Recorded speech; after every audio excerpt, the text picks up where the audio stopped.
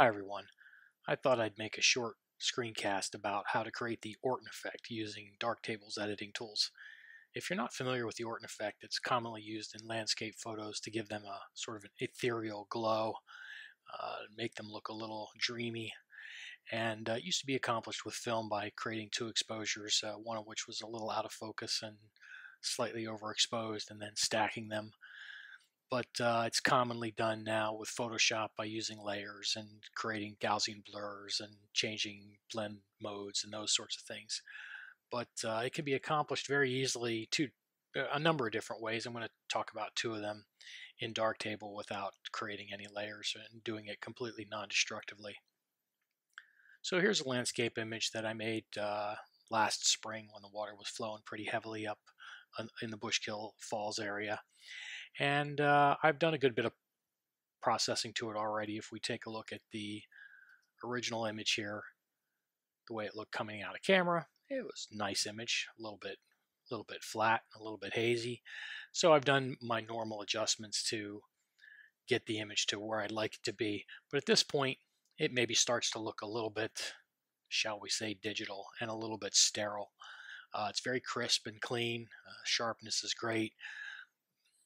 But it just, I don't know, it doesn't have the feeling that I'm quite looking for. So here's where I might use the Orton effect.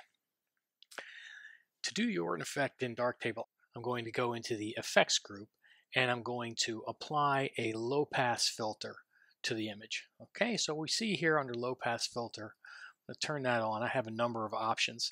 The first option is the radius at which I want to blur the image. So it's currently set at a default of 10. I've heard that a good rule of thumb here is to blur the image by the number of pixels that's equivalent to the number of megapixels in your camera. So I'm going to crank this up to about 18. I'll just type that in. Blur by 18 pixels. Now I want to increase the contrast, so I'm just going to drag the contrast up a little bit. I'm not going to get carried away with it. And I also want to bump up the brightness. So I'm going to make the whole thing a little bit brighter. And what this is going to do is it's going to cause the highlights to bleed into the shadows a little bit. Okay, I could also play around with the saturation here. Why don't we just turn that up a little bit more. Now, the image looks terrible. So what I need to do is I need to blend this adjustment with the original image. So down here in blend modes, I'm going to say uniformly, and my blend mode that I'm going to choose is normal, and then I'm simply going to turn down my opacity until I get the kind of look that I want. So you can see if I go somewhere around 50%, it's very dreamy looking, maybe a little bit too much. I'm pretty happy with it somewhere down in the 30% range.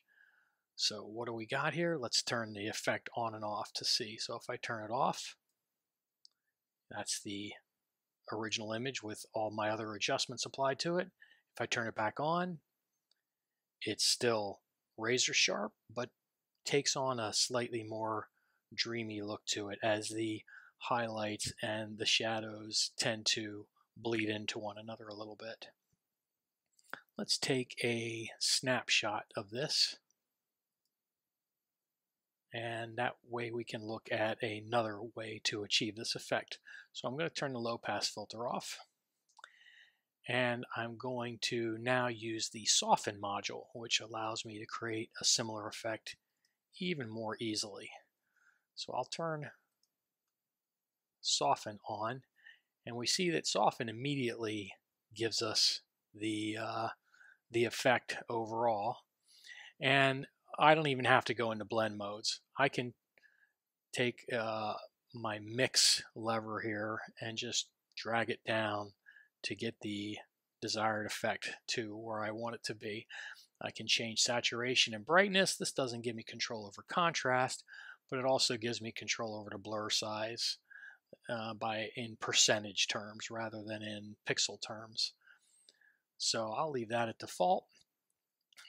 Now, let's take a look at the comparison between these two. So I'm going to take the snapshot from original, And now I can look at the low pass filter version here that's now on the screen, and as I slide over I can see the softened version, which seems to be a little bit lighter, softer.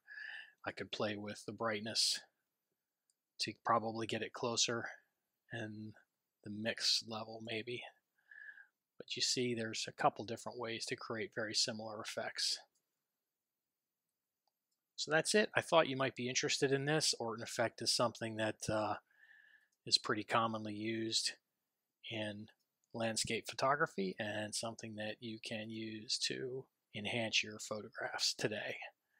Thanks. Have a good day.